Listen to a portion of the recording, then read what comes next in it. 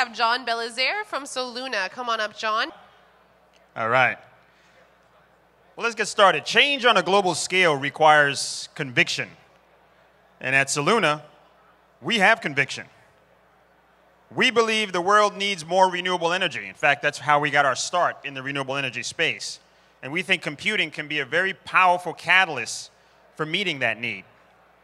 In fact, we believe that stranded renewable energy that's usable that goes to waste, is one of the biggest unsolved problems for the economics of renewable energy.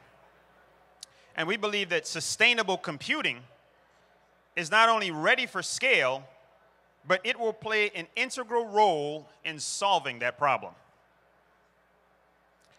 If you look at the space right now, solar, wind, hydro, and other forms of renewable energy are all on the rise. In fact, the cost to produce 1 electron of renewable energy is now cheaper than every form of fossil fuel. And that's just happened in the past few years. And the momentum continues to grow. In 2020, if you look at the investment in clean renewable energy revolution, there was $700 billion invested in that revolution. In 2021, that's expected to be $50 billion higher. But that positive trend comes with a challenge. And that challenge is the greener the world becomes, the more the grid's inflexibility becomes a constraint. It's as if the grid, if you look up Wikipedia for legacy, you see a picture of the grid. It's shackled by old economic models that rule out change for decades. It's dated by, these legacy frameworks. And there's a basic need for the synchronization between supply and demand. Renewable energy power plants are not controlled by anything other than a production schedule powered by Mother Nature, not ERCOT. And so, what's the result? The result is that you have a lot of wasted energy. It's called a variety of terms. Sometimes you hear it called spilled energy. Sometimes you'll hear it called curtailed energy.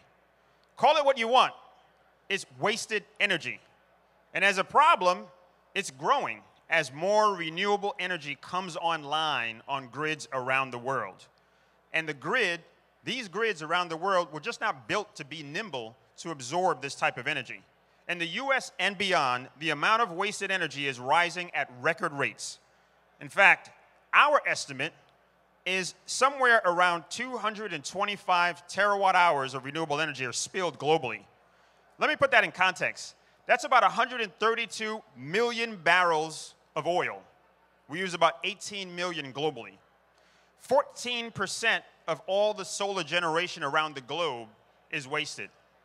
And so this much waste puts a tremendous financial burden on renewable energy power plant owners.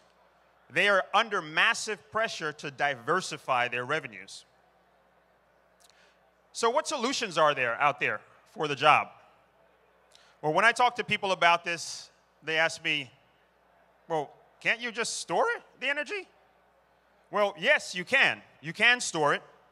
But storage solutions are businesses, not just technology. And Tesla, just because Tesla is the most valuable company in the world doesn't mean that batteries are ready. In fact, storage is sort of in a place we like to call beautiful chaos. It just isn't scalable and ready to meet that demand. What about transmission? Well, when the wind is blowing in Oklahoma, you can't just pump those electrons across the country to Atlanta or New York or Miami and power the infinite scrolling that people are doing on Instagram or powering a COVID coming out party, if you will. Or just ask Clean Line Energy, for example. They tried to do exactly that and build huge power lines across the country, and they no longer exist today. So what's the grid to do? Well, in a word, computing. Computing is a better load. What the grid needs is load, demand for that energy. But not just any load, though. They need load that is flexible load. Something that is insatiable, growing demand for computing that will account for about 20% of the computing in the world by 2030 is something that they need. So what if we could build data centers that could buy that excess energy that would otherwise be wasted? And what if we could develop computing that is powered by that demand and is close to that power plant so it doesn't have to cross these huge power lines to get that? That's the amount of flexibility that the grid needs. Computing is also a better battery.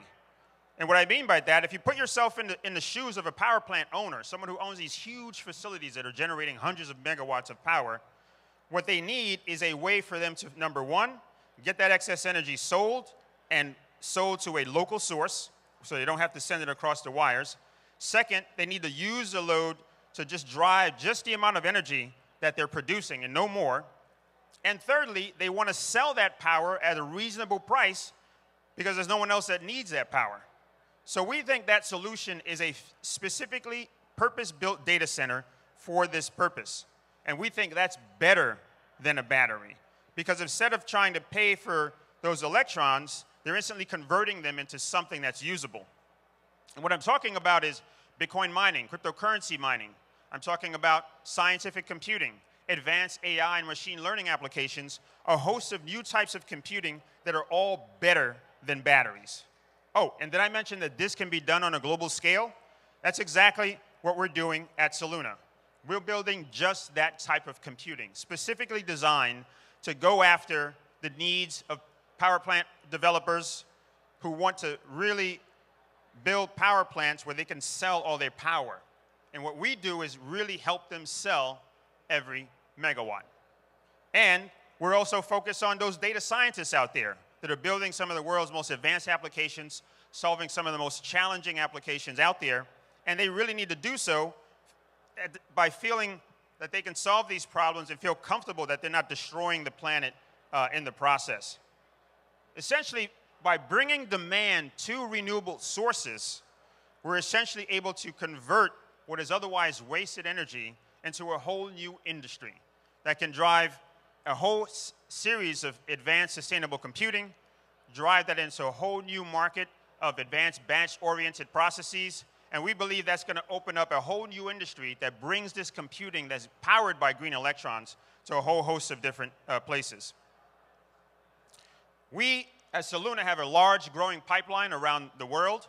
As I said, we started our lives as a renewable energy developer, so we understand that pain. And hey, look, we believe that renewable energy should be a superpower, and computing is a better catalyst. The future is here, ladies and gentlemen, and that's Soluna. To learn more about us, please visit solunacomputing.com.